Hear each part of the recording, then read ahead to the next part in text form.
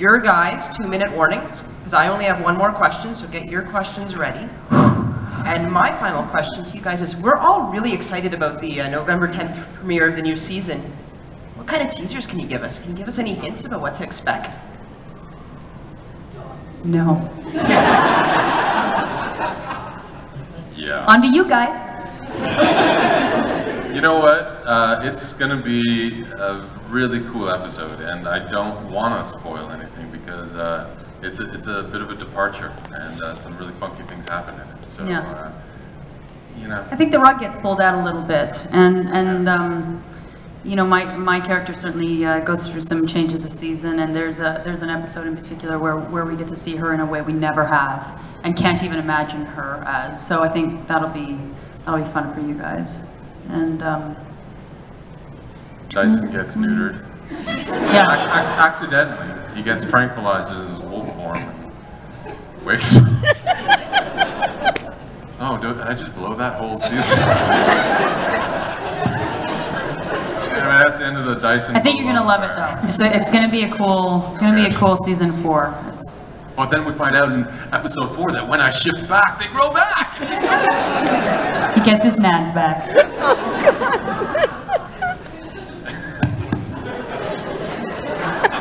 All right, you guys have some questions, or have the two of these guys totally intimidated you?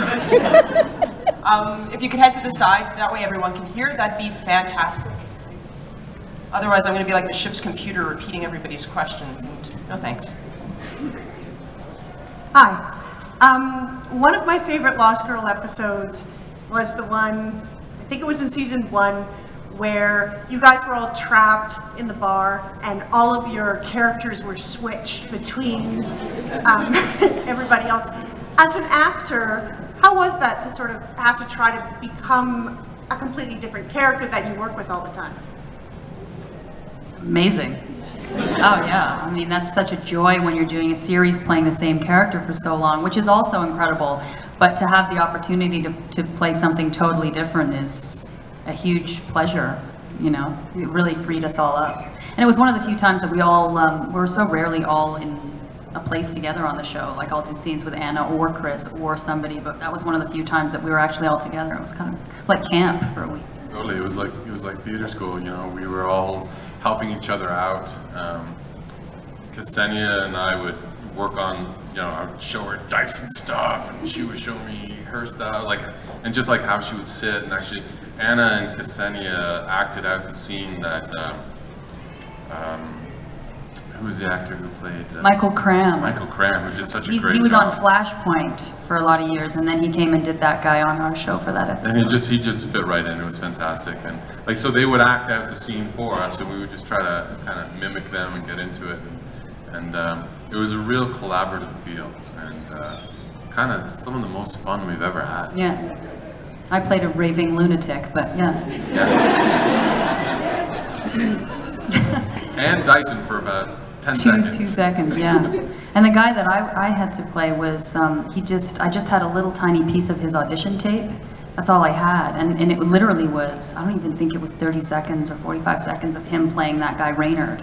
And that's what I had to base my entire performance on, was the essence of whatever he brought into that audition. So that was And all he did was just yeah, that was it. That's what I had to work with. That's all we had to work with. So I didn't have the luxury of working with some of the other cast and figuring it out. I sort of had to build him a little bit. Thank God you're as good as you are. Oh, Kris. Love her. Hi. What is the best piece of advice you've ever been given? Don't become an actor.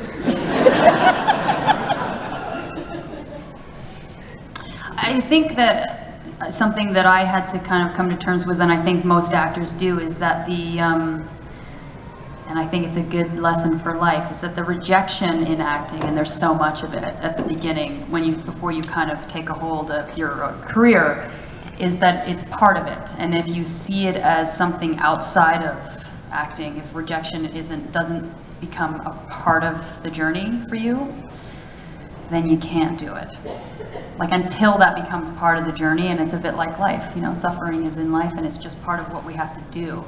And I think that when I finally realized that a no was just part of the same thing as when I got a yes, that I sort of let go a lot, and then my work became better. Anyway. For me it was, God, I don't know, there were so many little moments along the way, you know, like perseverance, unlearning. You gotta kind of, you know, we get patterned quite early in our lives, and as an actor you kind of gotta learn how to break through that stuff. And I remember walking into my first acting class with this coach who was recommended to me by Michael Ironside, a great Canadian actor who did me a fantastic favor when I was young and didn't know what the hell I was doing. And I walked into this class and it was like therapy session. There's like people rolling around on the floor, crying, screaming. And I just was like, what the hell is this? That was my 4 years of theater school. That's all we did. Yeah, and I didn't go to theater school. I don't know if some of you know this, but I came to acting through athletics, and then kind of had to learn it all while I started work, you know, 20 years ago. And so it was kind of new to me. I was an athlete, and things made sense. If I trained a little harder, I'd run 1 second faster. And then all of a sudden it was like, no. Read this poem and tell me how you feel. I feel fine. Get away from me. Yeah. No, so it was, I don't know. I'm not really answering the question. It's a lot about letting go, acting, right? It really is about letting go. And like, you know, playing that character Reynard in that body switching episode was probably one of the scariest things I've had to do as an actor. It was terrifying. I remember thinking that what I can never do in this part is feel self-conscious, because as soon as I start to feel self-conscious playing a character like that, it's over. So I had to go balls to the wall and just play him, no matter how unattractive I was going to look, and I did. But you know, if you're going to do some interesting work, you really do have to let go. Same as life.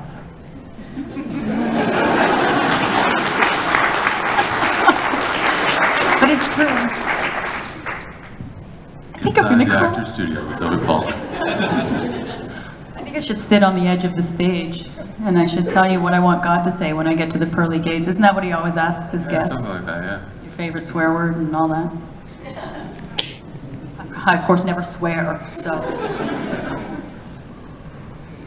Next question. Question?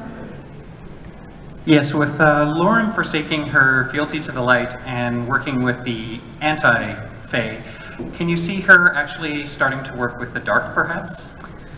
Sure. I mean, Lauren's one of those characters, I never know what they're going to do with her. So I'm sort of never surprised anymore what they throw at me, you know? So it wouldn't surprise me if she worked with she could work at McDonald's next episode. I'd be like, right, yep, totally, that makes sense, for sure.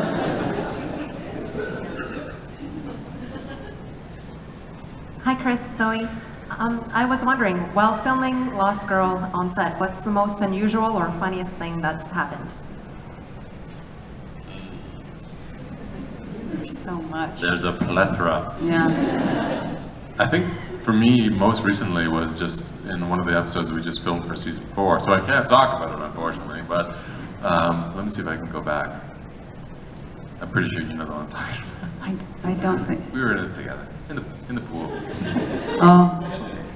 Oh. The pool. Yes. Sorry, weirdest things that's happened? Weirdest or funniest? Unusual. Anna and I always get into laughing fits constantly. Like, we constantly start giggling, and we're the only two people that think it's funny because the crew just are like, seriously, are you done? Can we shoot the scene? And we typically, like, once the two of us start, it's over. It really is. And I think I've told the story before, but we actually had to stop shooting a scene once. We just moved on. We just, whatever we had, they were like, forget it. And we just stopped shooting it and started shooting a different scene because we could not get through it. So stuff like that happens. I think one of the funniest ones that comes to mind is it was a scene where all of us were together, and it was about 3 o'clock in the morning. We were all pooped, and Rick Howland had to finish drawing a perfect circle on the floor. and he just couldn't do it to save his Well, life. they pre-drew the circle, so most of it was drawn about He just 3 had to do, quarters. like- He just had to finish Like it a off. little bit, it was just like, He literally was like, and like that was funny in and of itself. we were like, But then Casey Collins just lost his shit. And when he starts laughing hysterically, he laughs like an 80-year-old grandmother. And we had no clue, like, you know, he's a cool, buff kind of he guy. never loses it either. He's like even Steven Casey And then Collins, he's right? literally laughing like, that's how he laughed. And we all stopped. We didn't know where the sound was. He left set. He just walked off. And then we see Casey in the corner like this. And then we all just like melt down. It's just like, oh my god. But Rick Howland can't make a circle. Not to throw our brother Casey Collins under the bus or anything, but when he's really tired, he does laugh like a grandma. Yeah. Anyway, this isn't going to be televised anyway, right? I'm going to stream this stuff. He's never going to find out. Can you say YouTube? Hey. Don't do it, Susie. Don't you do it. Sorry. No problem. Hi Zoe. Question, I'm not sure if you're aware, but on After Ellen a little while ago, you were awarded for being one of the best portrayed lesbian characters on television. So I'm not sure, how do you feel about being a lesbian icon? It's weird. I mean, any kind of icon would be weird, wouldn't it? I mean, but it's great.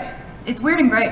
It's, you know, it's like similar to that we never really had any idea that the show would have the impact it has. Certainly Anna and I never imagined that the relationship between us would have the impact. And in retrospect, I'm not sure why, because there's so few same-sex relationships portrayed in any sort of a meaningful way on television. So, and it is one of the few, something that we're really proud of.